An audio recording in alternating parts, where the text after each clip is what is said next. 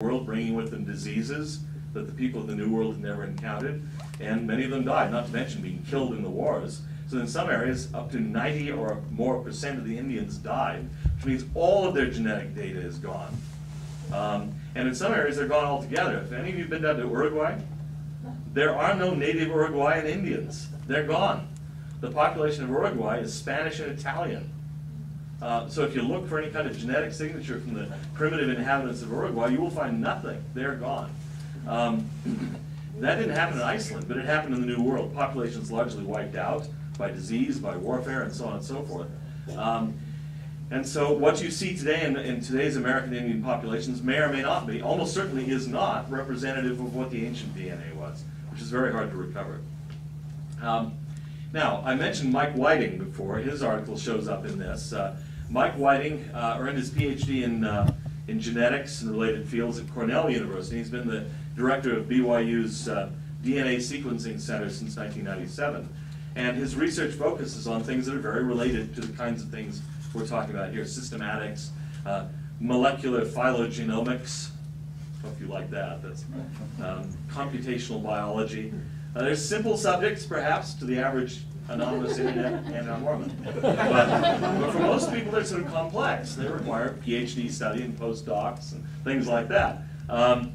Now, just about the time this controversy began to really take wing, it was really pleasant for us because he got a lot of really good publicity. His DNA-related work on walking sticks, this kind of insect that, according to him, re-evolved the ability to fly about 50 million years after losing it. His study on that was featured in the 16 January 2003 issue of the journal Nature. Now, Nature, along with the journal Science, this represents the pinnacle for people who write in the biological and physical sciences. These are really the top-of-the-line journals. And there he was. It's a signal honor for a scientist to be there. And so just in time for him to start speaking out on DNA issues, which he really didn't want to do, there he was with a lot of prestige. He wrote an article called DNA in the Book of Mormon, a phylogenetic perspective. Now, he got a real kick out of the fact, I don't want to raise the issue of evolution here, but Professor Whiting is an ardent Latter-day Saint and an ardent evolutionist. There are those. And of course there are. Well, I'm not going to comment personally on this subject. That's for a later time. But anyway, he was delighted, almost more than anything else he told me, by the fact that here, evolution and Darwinian biology was coming to the defense of the Book of Mormon. He thought that was enormously fun. Because he was going to be using his background as an evolutionary biologist and geneticist to defend the Book of Mormon. And what he did was to frame the challenge of creating an experiment that could determine scientifically which Native Americans are descendants of any of the 3 colonizing groups in the Book of Mormon.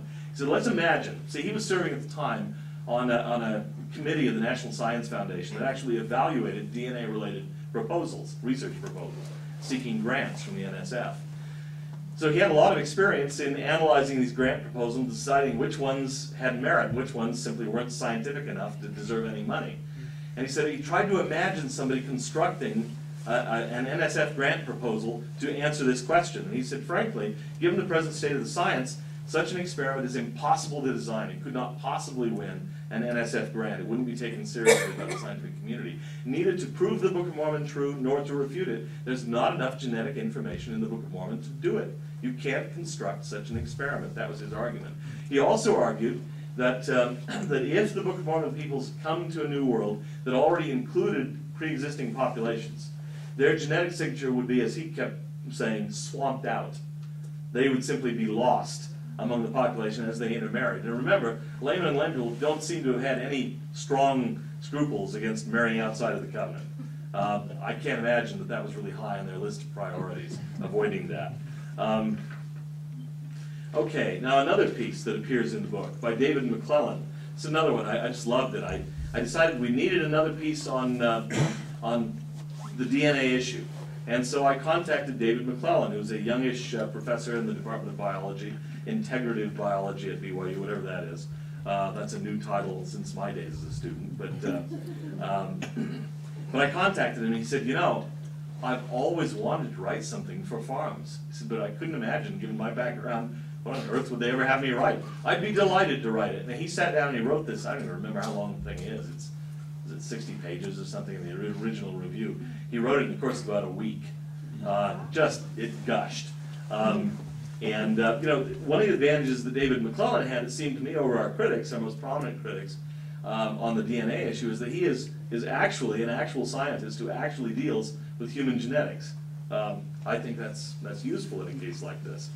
Let me tell you something about him. Now, it's a simple science, I grant you, but he did a PhD in genetics at Louisiana State, and then he did a couple of postdoctoral fellowships in Japan at the Tokyo Institute of Technology, the Institute of Statistical Mathematics, and so on and so forth. I don't know why he was wasting his time when all you need is common sense, but that's what he did. And he wrote a primer on the subject of, as he put it, detecting Lehi's genetic signature, possible, probable, or not. And he offers to me, very challenging but basic, essential overview of the biology that's relevant to serious discussion of questions relating to DNA. He was very conscious about this. He said, people need to understand, you need to know this stuff before you can even address the question. So he lays it out at some length, and I have to admit, I found it a tough ride. Even though he's trying to be basic, it's hard. But that's part of the point of it. I thought that was important to make that point to people. This is not easy. And at the conclusion of it, he says he does not expect to find, quote, an Israelite genetic presence in Central America, perhaps as far away as Arizona to the north and Colombia to the south. He says this is just not, he says it's possible, but it's so unlikely as to not even really be worth considering. And he says it's not because they weren't there. He says, I'm assuming they were. But we don't have any of the information we need to find them, or to recognize, if we did find them, what we were looking at. He points out that proper interpretation of Native American population genetic data in the context of LDS claims about ancient migrations to the Americas of a few families from the Middle East requires a preliminary understanding of several pretty important, fairly complex concepts, including the scientific method, basic genomics and genetics, molecular evolution, population genetics, genealogical inference from molecular data, all these simple things that most of us just kind of grow up with, you know. And he tries to lay this out in layman's terms to evaluate the current status of Native American genetic data in the light of these concepts in order to evaluate the plausibility of the Book of Mormon storyline. His general conclusion is that although it might be possible, in theory, to recover the genetic signature of a few migrating families from 2,600 years ago, it's just highly improbable. You know, when you try to find the DNA of individual people, that's basically what we're talking about here, from 2,600 years ago, 26 centuries ago. And remember, in Iceland, they can't find them 150 years ago. This is just not, this is not a practical thing. But he does say the data suggests there has been a trickle of gene flow to the New World from non-Asiatic source populations. This doesn't prove the Book of Mormon, doesn't verify it, but it does certainly suggest there's some other things going on out there. We don't know exactly what they are. Because if we hadn't found any of that, it still wouldn't prove the Book of Mormon false, but the fact that we have found some non-Asiatic gene sources suggests, yeah, the standard picture may be true overall, but there are other little side stories going on, smaller stories going on, that we may never be able to recover fully. Two more authors for this book. B. Jeffrey Meldrum, who's an associate professor of anatomy and anthropology at Idaho State, earned a PhD at the State University of New York at Stony Brook. Trent Stevens, his co-author, also at Idaho State, is a professor of anatomy and embryology, got a PhD at the University of Pennsylvania. And they wrote an article called Who Are the Children of Lehi? And they focus on questions touching on the descendants of Lehi and Sariah, trying to answer that question. One of their chief points has to do with traceable genetic characteristics that a person inherits from distant ancestors. And they just look at straightforward genealogical research, and they show that the chance of scientifically tracing a person's genetic heritage by DNA alone is very, very low. It's highly remote. It just almost can't be done. And so they say this has dramatic consequences for anyone who thinks that they can identify descendants of the Lamanite survivors from the wars of the 4th century AD. It's just, you cannot press a scientific method beyond what it's capable of doing. And in the initial flush of excitement when you discover it, you think it can do everything. But in fact, it can't. And in some of these cases, it's not just that we're limited by the current state of the science.